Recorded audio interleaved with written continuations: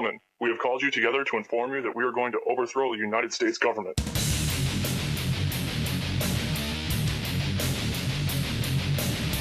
Do you still think that jet fuel brought down the World Trade Center? Does anybody else see a problem here? If the government has nothing to hide, why are they so afraid to answer a few questions? This story does not add up. Listen to me, listen to your head. Don't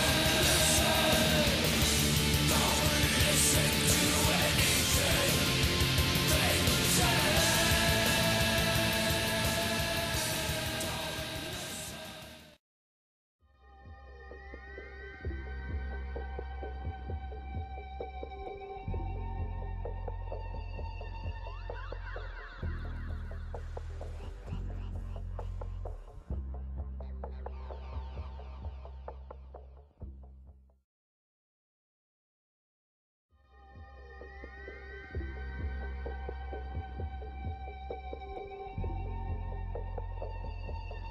Hvad vil du i en bank? Slap dog af, jeg har ikke søgt som bankrøver, vel? De største bankrøver, det er da dem, der sidder bag ved skranken. Det burde du da vide, Max. Du er jo paranoid. Nej, det er jeg ikke. Man er paranoid, hvis man ser spøgelser. Jeg bygger mine holdninger på benhårde facts. Ligesom der med svineinfluenzaen, hvor jeg ikke måtte blive vaccineret, fordi det var Rockefeller-familien, der stod bag det nye serum. Jeg lå syg hele julen, mor. Jeg vil bare gerne lære.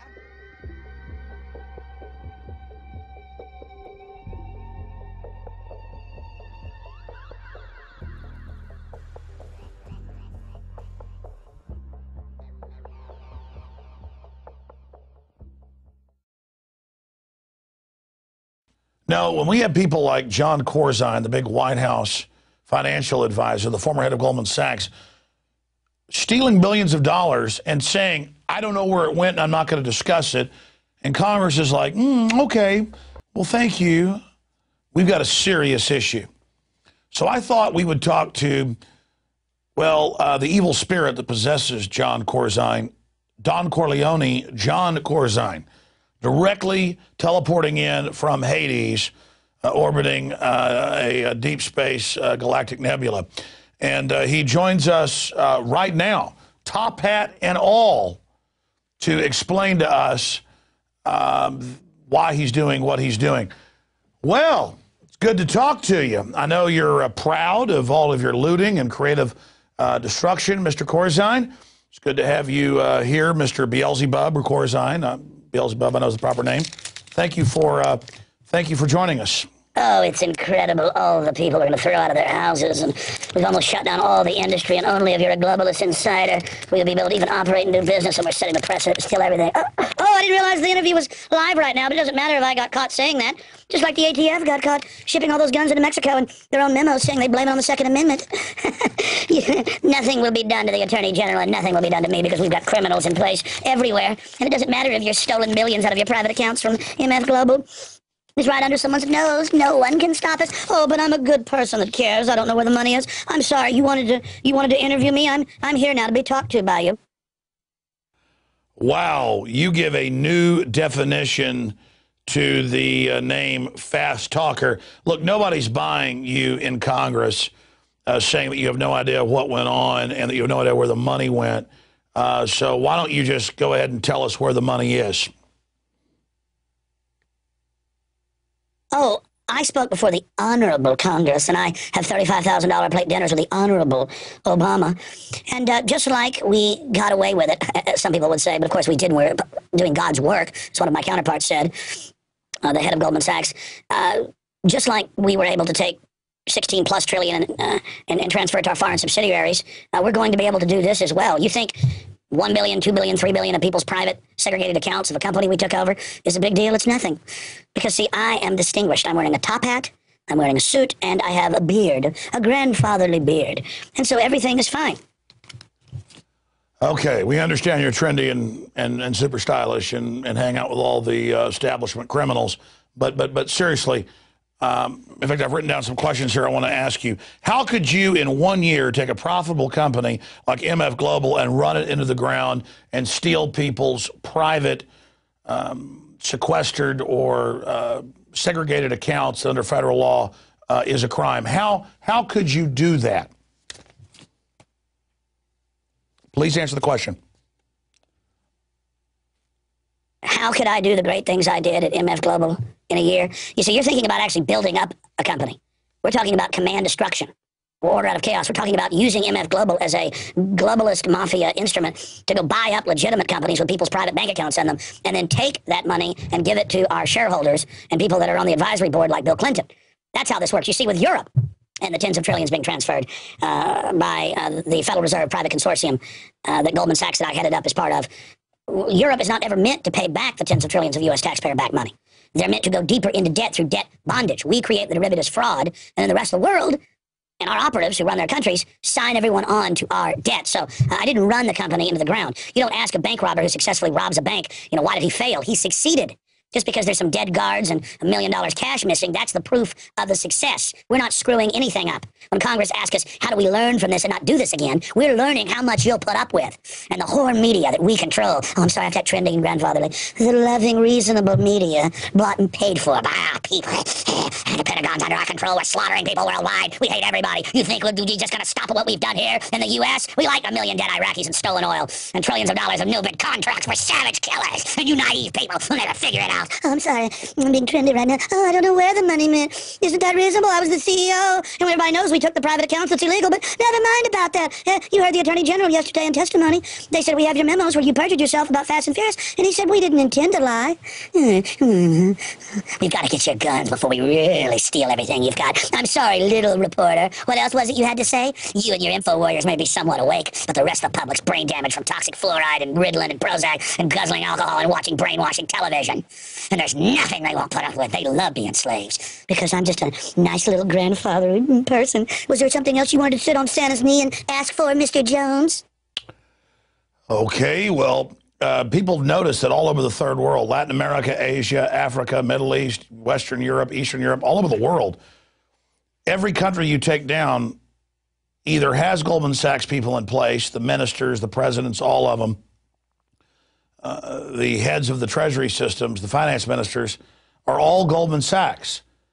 And we notice that then the solution you offer only gives your own system more power when you sold the fraudulent derivatives. I mean, this is incredibly obvious that you guys are economic terrorists. I mean, who do you work for? What's going on here? What's the end game? Is there any end to how you are gang raping the world population?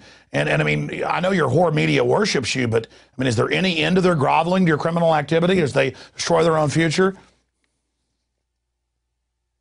How does Goldman Sachs help the world economy, you're asking? How do we get control of every nation and then implode them? That's called an economic takeover.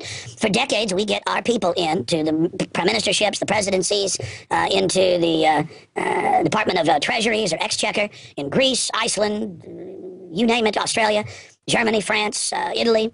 They're all Goldman Sachs alumni. You can have upwards of 70 people at a Bilderberg meeting of 130 that are Goldman Sachs.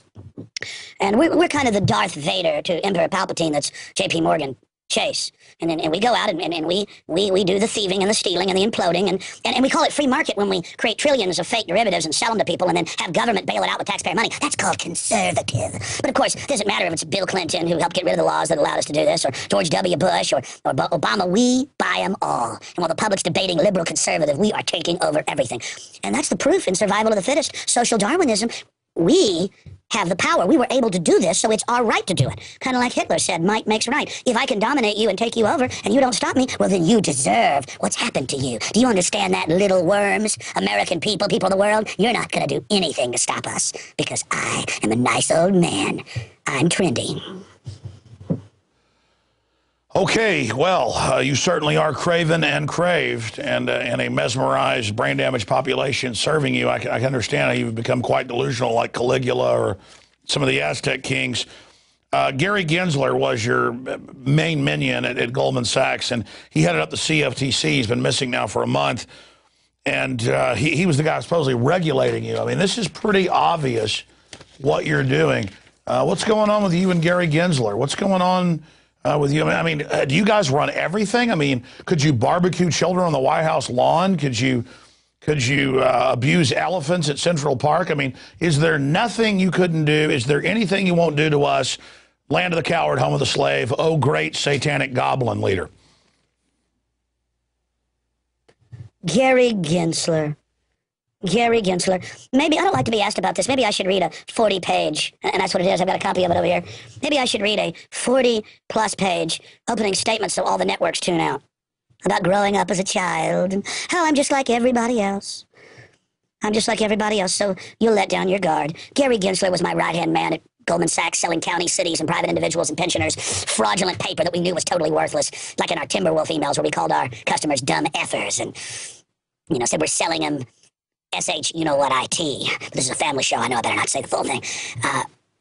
Gary, the head of the CFTC, has disappeared the last few weeks. No one knows where he is, but the media's bought and paid for. No one will even point that out. Madoff was one of our people. He's a great guy. People got a little too much onto him. We've got to throw somebody to the wolves occasionally. And Gensler, my right-hand man from Goldman Sachs, runs the CFTC and allowed me to do all this. It's really been quite fabulous in the final equation. Well, this is our interview with the demon that possesses John Corzine. His voice is sped up because something about the machinery Chekhov was explaining to me causes a time distortion, so it's sped up. I'm not quite sure I understand that, but it has something to do with Einstein and what's happening there. But I wanted to show you, see this, some funny money. We bought this at a store today for, I think, like $3. And some of these are $1 bills, some are 5, some are 10s, some are 20, some are hundreds, some are thousands. But, you know, $3, we basically got a couple $100,000 here. And it says the play money of America, but it actually has as real, the same intrinsic value as this that says Federal Reserve Note. And you can see where it says Federal Reserve Note here up in the top left-hand corner, if we can zoom in on that.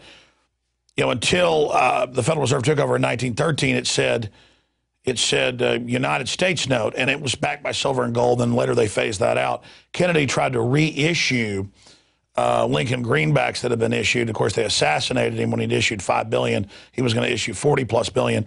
But what is the difference between this funny money here that isn't legal tender and the fraud you issue? Because you weren't content to be able to control the issuance of this and buy up the world with it.